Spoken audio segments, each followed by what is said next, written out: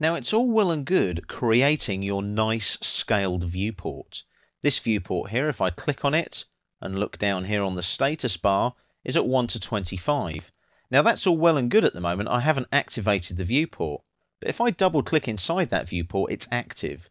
And if I accidentally roll up and down, look, that scale is completely out now. It's not what I want it to be. It's not the view I want in the viewport. So what I would have to do there is go back here to viewport scale and set that back to 1 to 25, and then I'd have to pan and not zoom to get the view that I want.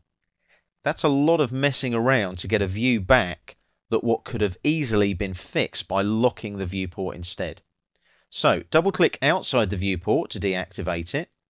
Just select it once like that so you see the grips, the little blue squares, and you'll see that is currently at 1 to 25. I want it to stay that way. So what I do is I right click, and on the shortcut menu here, see display locked, I hover over that and I say yes on the submenu.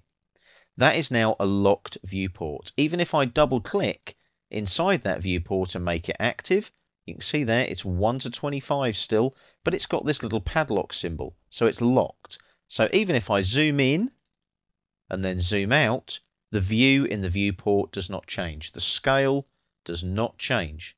I double click outside the viewport to deactivate, double click on the wheel, that's a zoom extent on the double click on the wheel there. You can see it hasn't changed the scale of my viewport. That's a good habit to get into. Lock your viewports at your known scales. Then if somebody in error double clicks like that and activates the viewport and zooms by mistake, your scale is retained. It saves all of that zooming and panning and rescaling.